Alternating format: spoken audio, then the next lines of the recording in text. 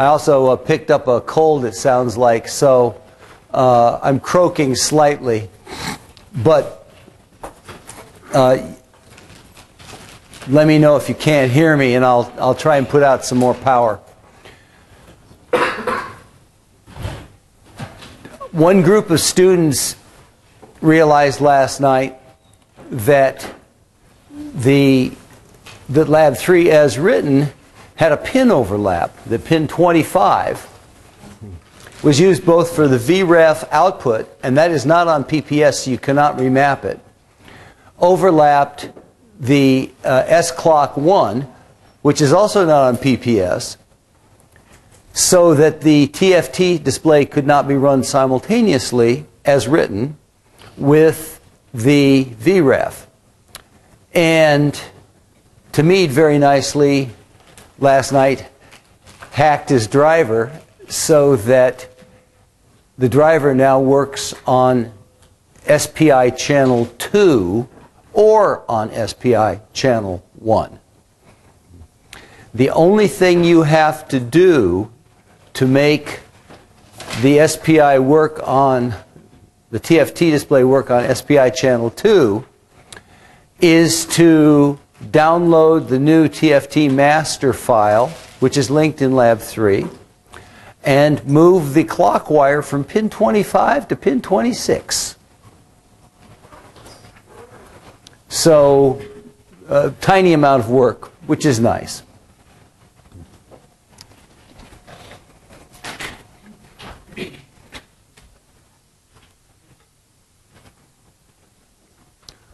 One of the students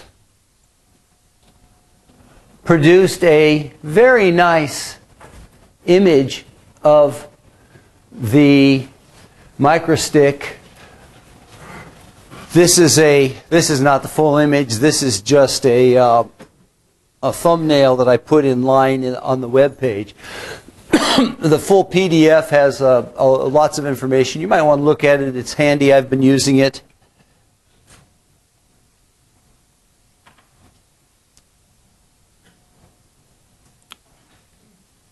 But mostly I want to show you that I hacked Lab 3 a little bit so that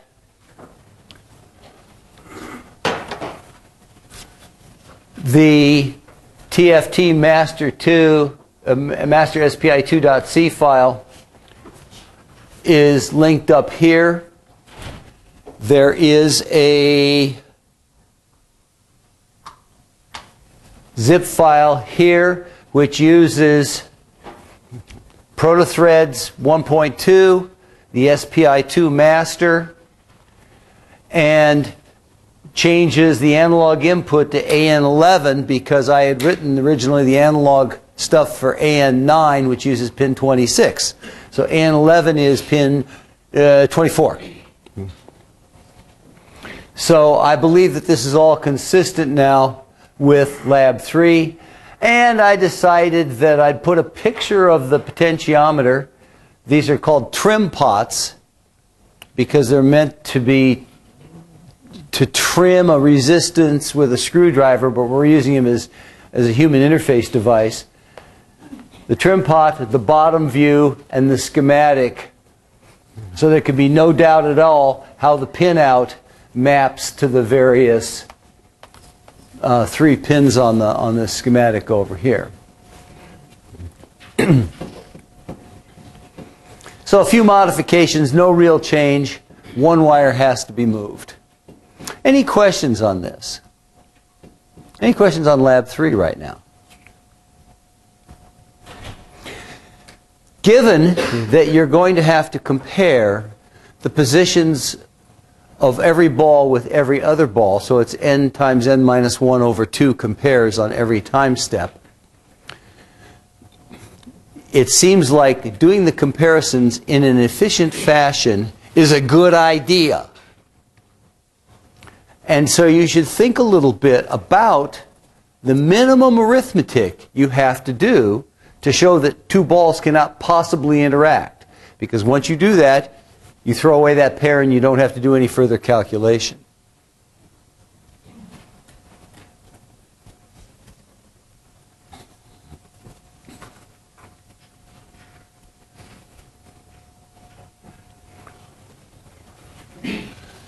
Again, any questions on Lab 3? Anybody got the billiard ball dynamics working yet? It's early. I also played with the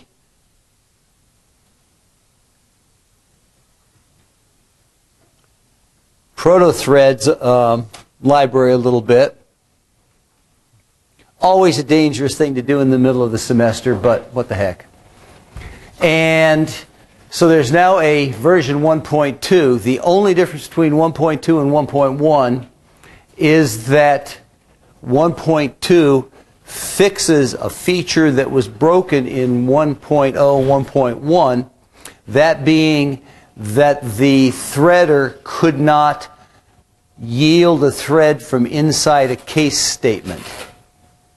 That became an issue in Lab 2, but it is now fixed as long as you use the 1.2 version.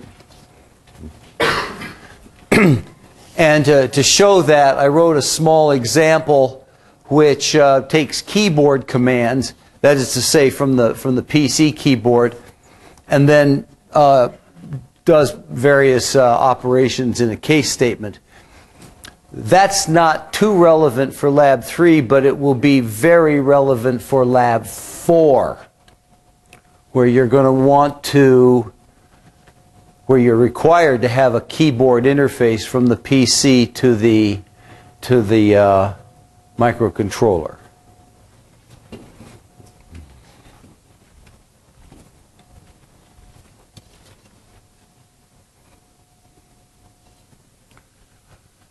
Again, any questions about Lab 3 at this point? You just mentioned that we have to find the arithmetic, minimum arithmetic to find the distance between two balls. And in the algorithm you give in this page, it says that we have to calculate 2 multiply and 1 adding to get the distance. So I'm thinking the distance is calculated from the coordinates. So actually, we can find the x coordinate distance. If it's less than 1 value, then we compare the y axis distance, and we don't have to calculate multiply. That's right. That's a good idea. If you do the compares for the distances in fixed point coordinates, so that all you have to do is subtract for the x dimension and subtract for the y dimension, then if either of the principal directions is greater than 2 units or 3 units or whatever you choose for the radius, then you know it can't possibly hit, you throw it away. And then if it passes the crude test, then you calculate the sum of the squares and find out if it's an actual impact. This also, you can also at that stage, that also bounds the square operator so that you won't get overflow. So it's a 2 for 1. It's faster to do the Manhattan distances, and it also bounds the distance that you calculate for the sums of squares. So that's a good thing to do, yes.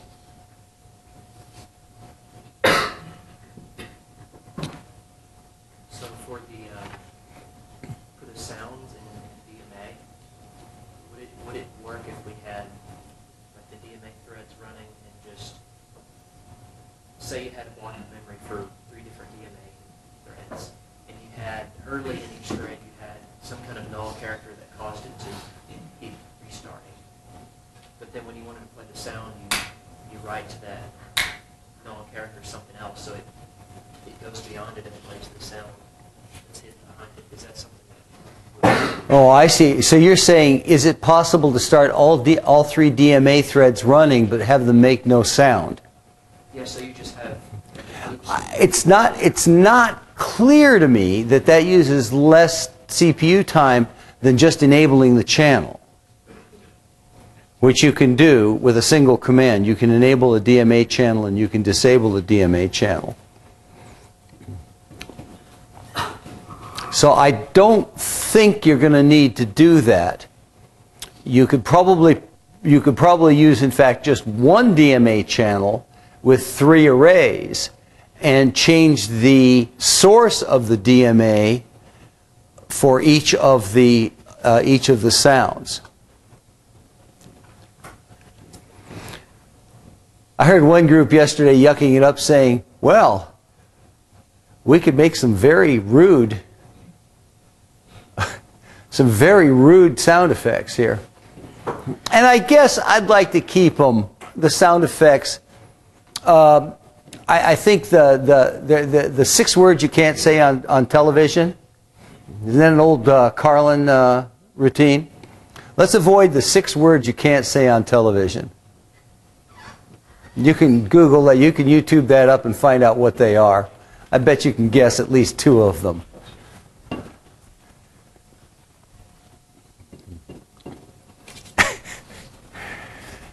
Yeah. What else for Lab 3? I promised to talk some more about DMA, and I will.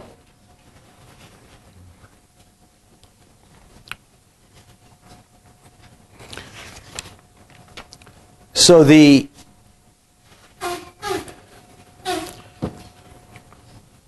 DMA hardware, let me reiterate now,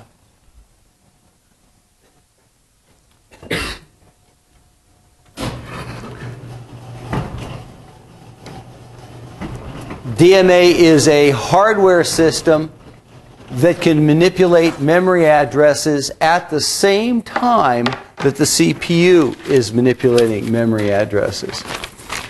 So it's not completely general. There are 4 or 5 or 6, depending on the exact chip. There's 4 or 5 or 6 bus masters. There's a CPU instruction bus master. There's a CPU data bus master. There is a DMA bus master. That is to say, address generator. And there's a debug. And there's some others. There are 3 targets, 3 target buses that these guys can talk to. There's flash memory. That is to say, program memory. There's data RAM. And there's the peripheral bus. CPU instruction can only issue addresses to RAM or flash. CPU data can issue commands to all 3. However, each target can only take a request from one bus master at a time. DMA can request data from all 3, and so can the debug. So there's kind of a matrix of possible switches, but if you're mostly reading CPU instructions and mostly DMAing to the peripheral bus, then you can do quite a lot and never have a bus contention between the CPU and, or seldom have a bus contention between the CPU and DMA. So this is separate hardware. The DMA hardware can produce a source address. So you're going to move data from RAM to RAM. It can generate a source address with looping in hardware. This is a hardware loop construct. It can generate a destination address with looping.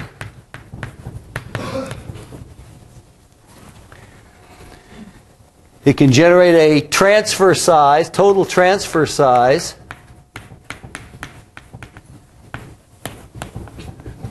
And it can generate a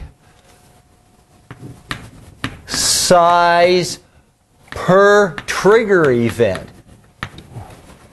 So for instance, you can ask to take 1,000 ADC samples in one DMA burst, but each trigger event will be one sample synchronized with a timer interrupt. So on each timer interrupt, you get one sample for a total of 1,000 samples. And that can all be done in hardware, independent of the CPU.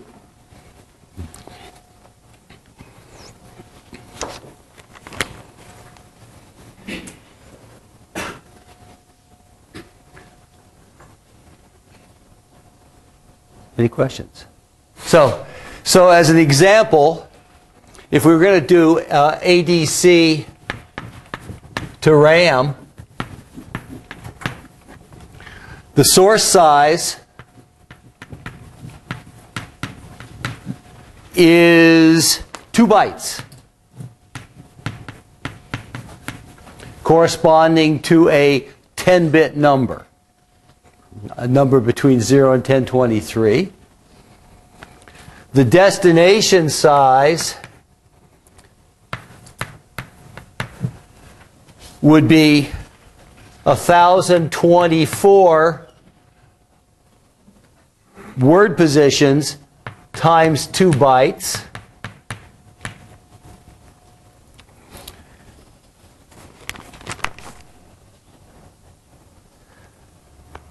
So the total transfer size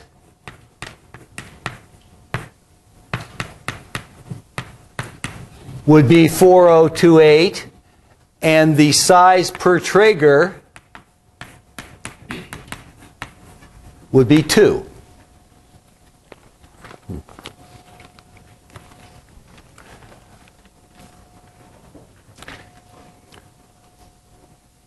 For the case you're going to be using in Lab 3, you're going to be setting up a RAM to DAC, where this is the Vref DAC.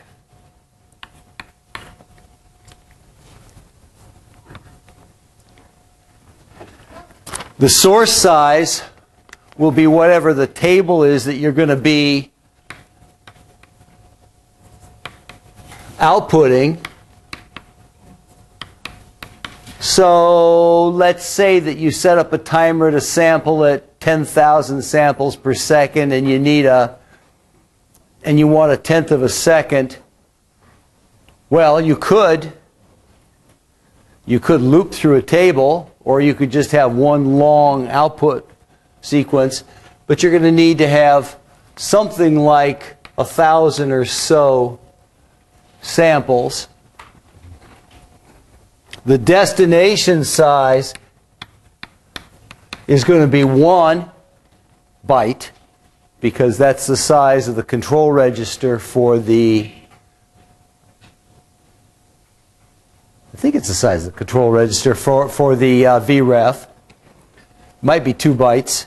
I'll have to check that. And the size per trigger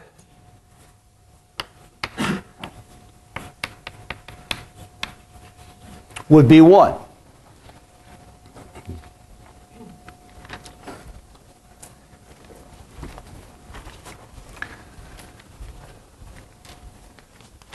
Let me show you a code example of that.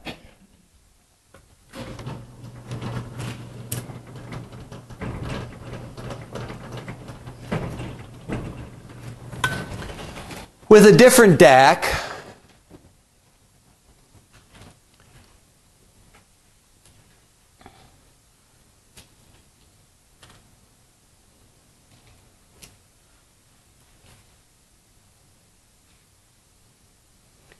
So the first example here is a DMA to 7-bit DAC. And so it's not quite the same DAC, but that's okay. And we're going to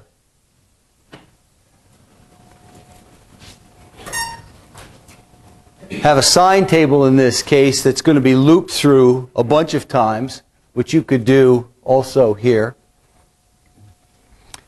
And I should also say that Vref is going to use the Vref output, you have to concatenate your Vref value with a set of control bits for every sample, and that has to be built into the table that you output. We'll talk about that in a minute. What's going to be done here is to open a DMA channel in auto mode, which means auto repeat forever until disabled. We're going to set the transfer from a memory location whose symbol name is sign table, and that's a pointer because it's an array. And then the target is going to be 1 byte, which is the part of the B output register, the lower 8 bits of the B output register. The size is, the source size is the table size. The destination size is 1 byte, and the data per transfer is 1 byte. We're going to set up an event control for this channel, which is to say we're going to start on a timer 2 interrupt. Yes? So, do we not set the total transfer size?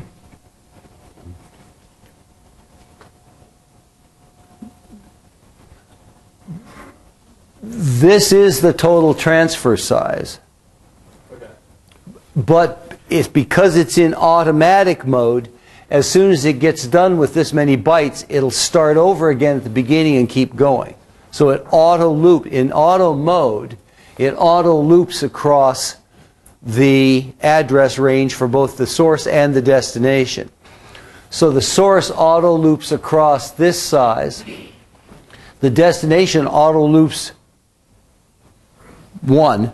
So it always puts the data in the same place. And does this indefinitely. So there's no true number of, since it's in auto mode, there's no true total number of transfers.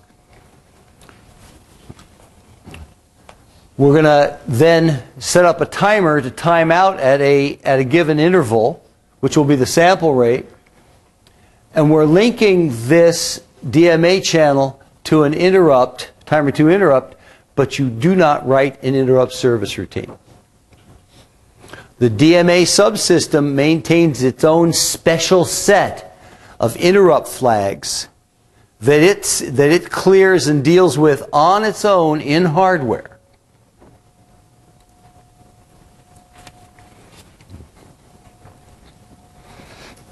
So once you set this up, the CPU does nothing to keep it running.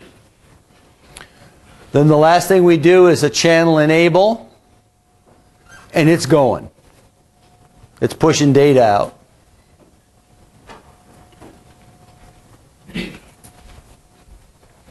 And because I put this out of channel B, I had to enable some B outputs, and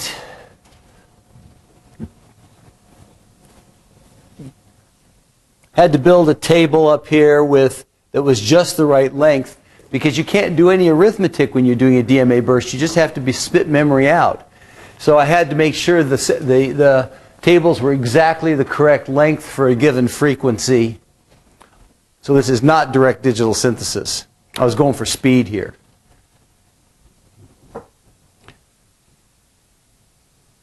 So once you set up this piece of hardware, this coprocessor, it's a memory coprocessor. Once you set it up, it's autonomously executing.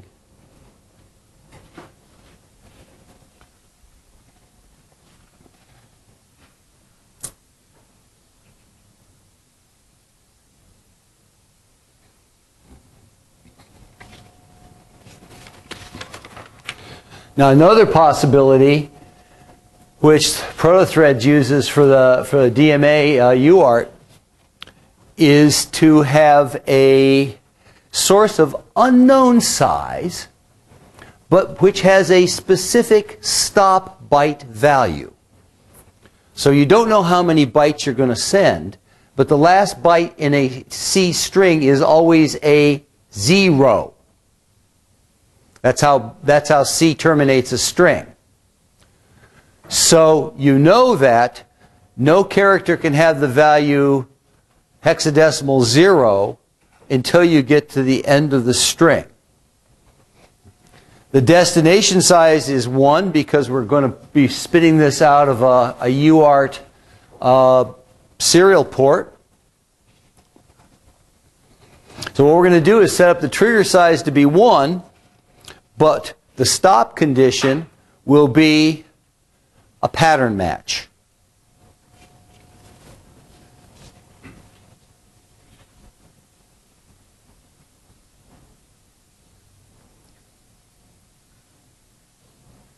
So where did I put that? Well, let's go to the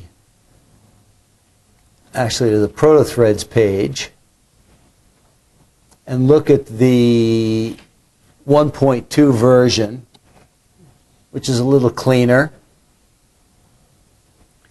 Down near the bottom is part of the thread setup. And there's a big chunk of code here which sets up the UART section. And you can see it is protected by an if-def and an end-if, so that only if this symbol, use UART serial, is defined, do you actually turn on the port pins. You define a couple of port pins for input and output, for transmit and receive. Do a bunch of UART configure.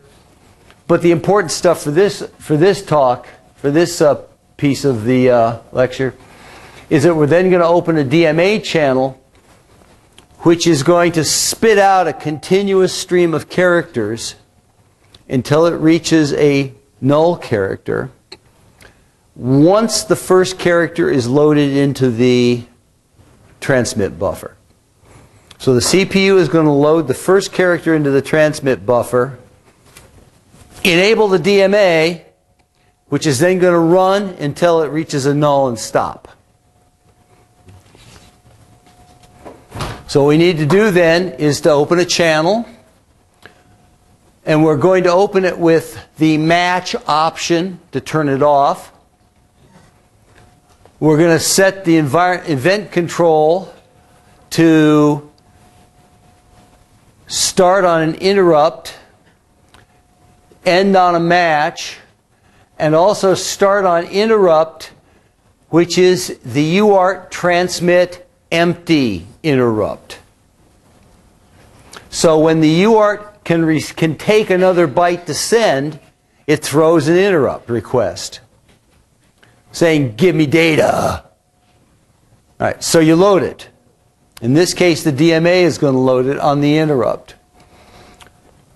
Then we're going to set the transfer to be from the send buffer plus 1. Why plus 1? Because we're going to send the first byte manually. So the DMA transfer starts with the second byte of the string, with the second character of the string.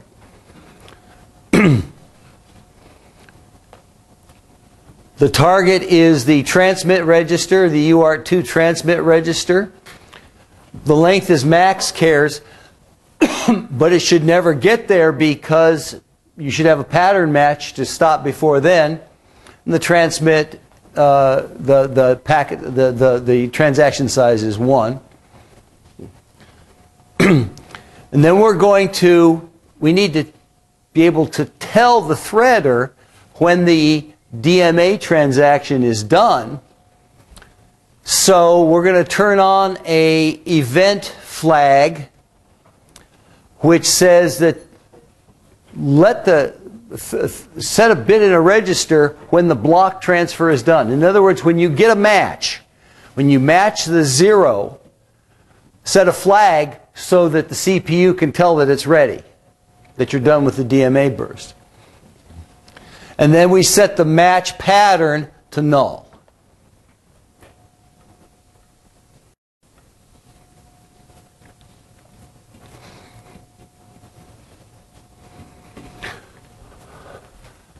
So the DMA channel is sitting there inactive because it was not enabled. In the transmit code, then, there's a little function, a little thread actually, which is spawned to do the transmit. You first make sure that the foolish user actually put something in the string. And if there's at least one character in the string, then we wait until the transmitter is ready. That's just to make sure that no character is finishing transmitting from another thread.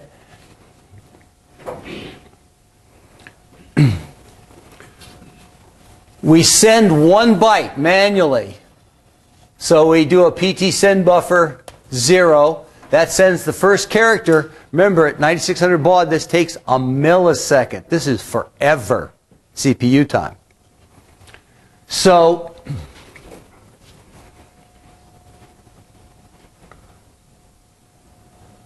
we do a send byte, and then immediately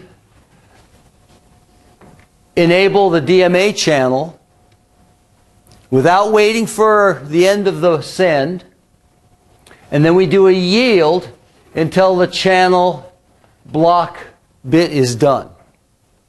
So we're going to throw a character out to the UART, turn on the DMA channel, and do a swap out of the thread. So it's not blocking at all.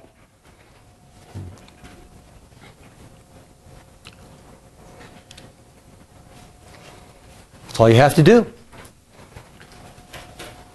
Once the DMA is enabled, as soon as this send byte is done sending, the transmit buffer is now empty, and that triggers a DMA burst to reload the buffer. And that goes on until the pattern match, which is the hex 0. Then the whole system turns off because the event and signals that the event block is done, in which case we know we can exit the thread because we're done sending. Yes? Well, why is it that you put it in the thread? I mean, you could, in theory, just do this without a thread, right? In theory, yes, you can do this without a thread. I just like to be able to spawn a thread to do this. I thought it was cleaner that way. Oh, yeah, I guess I was wondering, so the only reason we do the first byte manually is that we can, like, know, so that it triggers the DMA?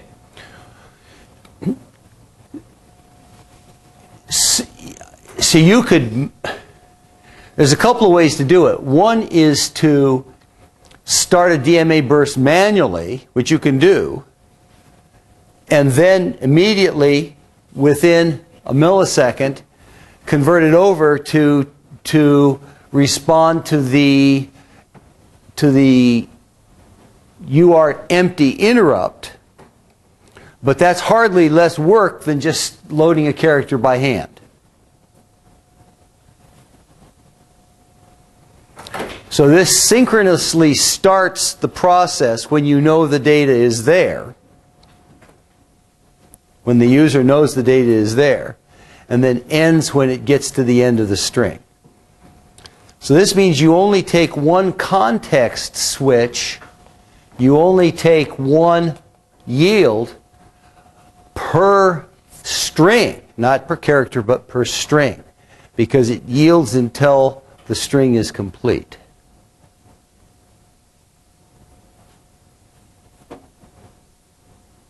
This is very cool.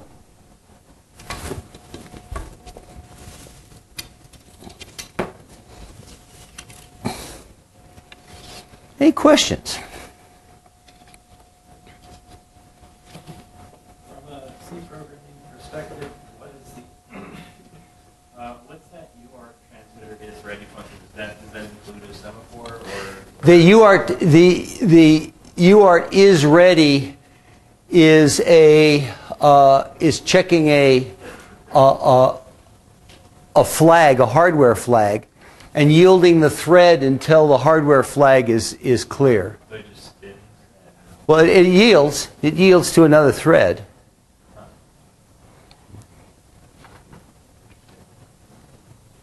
The whole goal here is to make all of the UART transmit and receive completely non-blocking. Right. Because a millisecond is such a long time. So I tried to be pretty obsessive about making sure that there were at no time did you wait a millisecond. Yeah. By SIN, I meant it like waits, checks it in another P thread time interval, and then. So what it does is every time you dispatch the thread in main, it does a check to see if it's ready to execute. If it's not, it just throws back out again.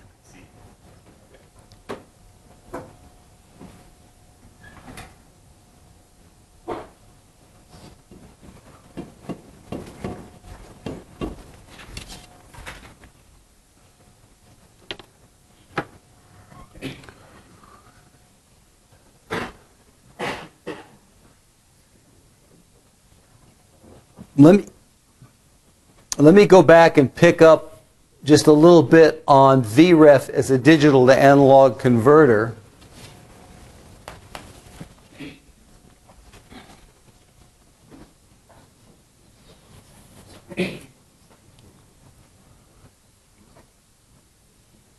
We'll go down to one of the earlier examples.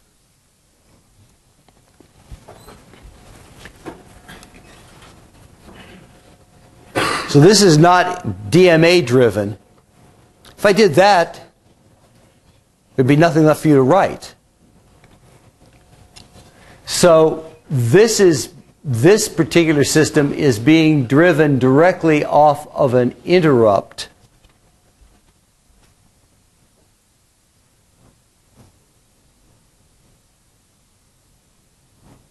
Is it? No, I'm just stepping through this as fast as possible. Let me get you one that's interrupt driven here.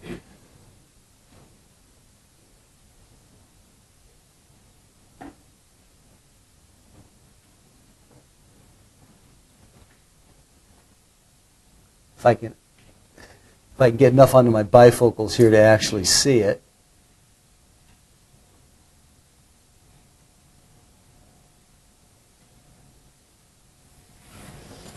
Oh, I won't worry about that now. I should have queued it up. So what we have to do to turn on the Vref as a voltage source is to do a cref open. We're going to enable it. We're going to enable its output. So it's now connected to pin 25. As soon as you push this button, it's connected to pin 25. We're going to set the range to low for better linearity. The source is AVDD. And the start value is 0 volts. There's 16 step values. Once you set up the cref, there is a register CVRCon that you can read back to find out what the setup bits are necessary to run the port. The top, it's going to be a 2-byte transfer. The top bits here configure the Vref. The bottom 4 bits will determine the value that you output, the voltage value that you output. So when you build the table, you're going to have to OR together the setup and the value and store those in the table.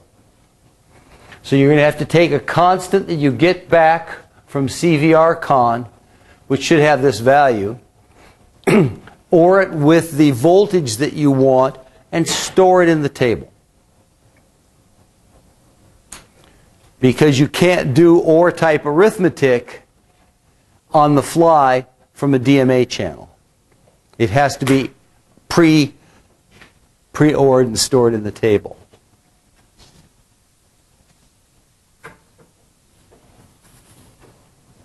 Let me see if I can find that other example.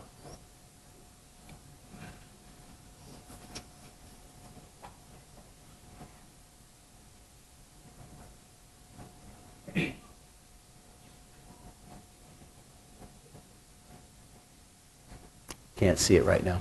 my color resolution is not very, there it is. I have tried to scroll this screen by pushing it. But so far I have not done that this semester.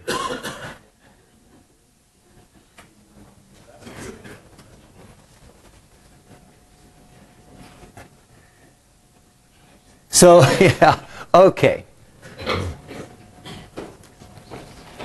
So here you can see that there's a sine table. We're getting the we're doing a phase increment. We're shifting the phase. We're then setting a DAC value, which is directly related to the sine table. So this is direct digital synthesis, but we're ORing it with the CVR con setup value each time through the loop, because those bits are necessary to run Vref. You cannot do this OR operation on the fly. You have to store it in the table.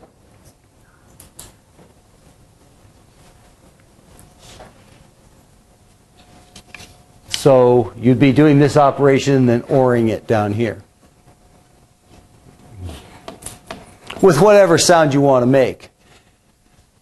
There is some information above this on how to play a wave file from the 4-bit DAC.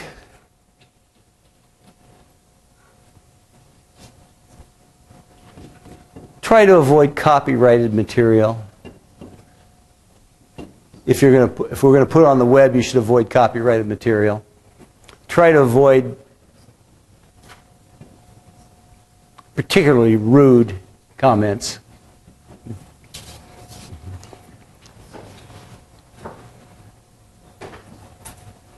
Any questions?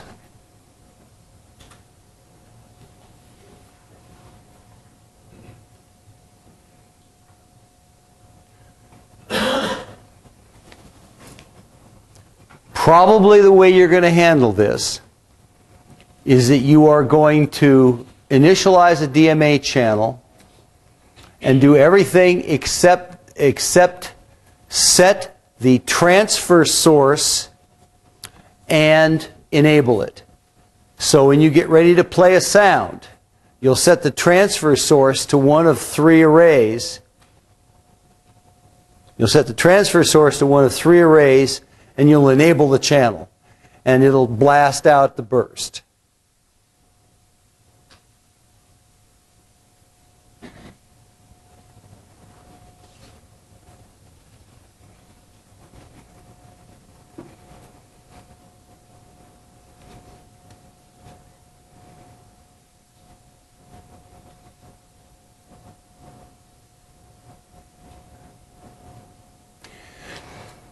Again, you're going to use the 3.5 millimeter connector to take the output of the DAC and connect it to speakers.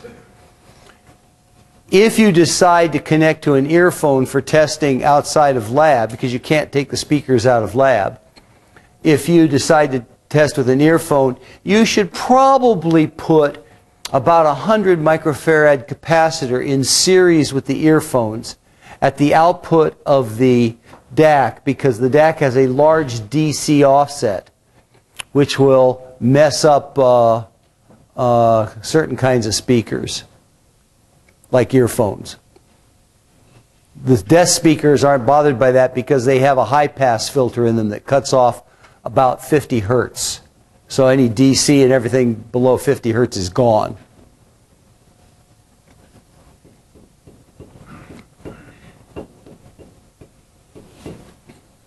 Anybody got balls moving on the screen yet? Yeah?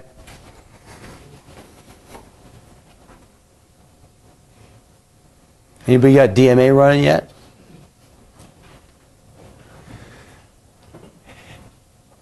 It's like this weird programming language that you're going to use to program a separate piece of hardware.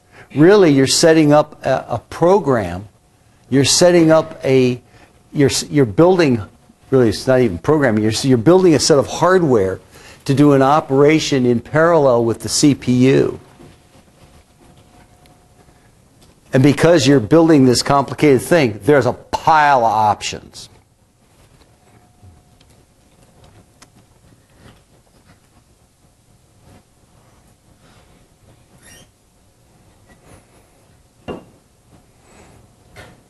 What do you want to hear about next? Do you want to hear more DMA stuff?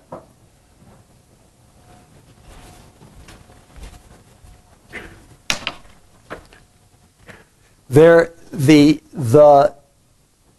microchip section 31 of the reference manual is the DMA controller, and it lists a bazillion features, all of which it says are key features. See, right there at the top it says key features. And so you can find out fairly quickly what the system is capable of, and it's pretty much what I've said here. Flexible DMA operating modes, flexible data transfer, fixed, oh yes, I haven't even talked about channel arbitration, but you probably won't need to worry about that. One shot or auto repeat, channel to channel chaining, I haven't talked about that. One DMA channel can trigger another DMA channel automatically. Flexible DMA requests from peripheral interrupt sources. Each channel can select any interrupt as its DMA request service. It can also end on any interrupt, which I haven't mentioned. So you can force an end on either a pattern match or on any interrupt in the system. Yeah?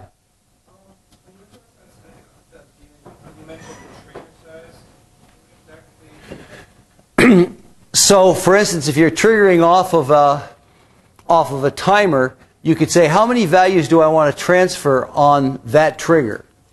Do I want to transfer one value, which is usually what you want to do? But there could be situations in which you want to put out a small burst.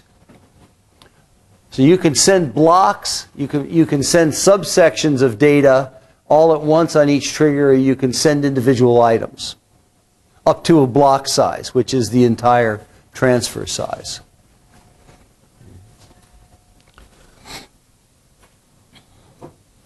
You can also detect various things for control.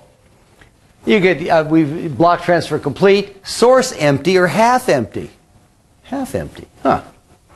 Destination full or half full. DMA transfer aborted due to an external event. And invalid DMA address.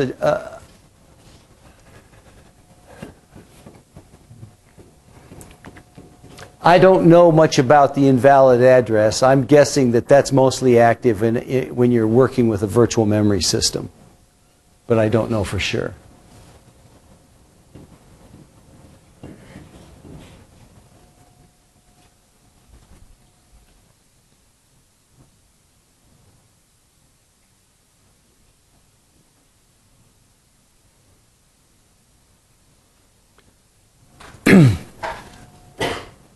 I copied out an event table because there's plenty to stare about here.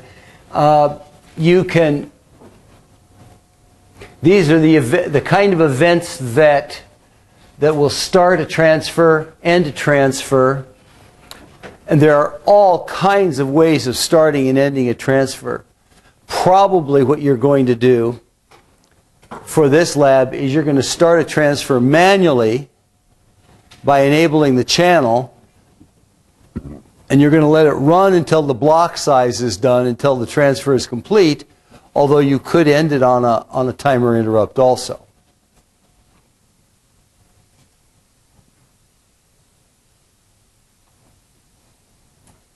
So for now, I just put these down here on the main page list. Oh yes, and pick 32 pin out. Here's the full PDF of the image generated by the student in glorious color with the peripheral pin select tables for your viewing pleasure. It's actually pretty nice. It's nice to have all in one place.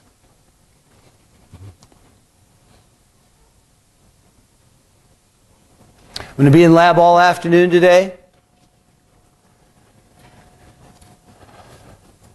And all day tomorrow and the next day, obviously. Any last minute questions? What do you want to hear about next? More of what? Shoot me an email.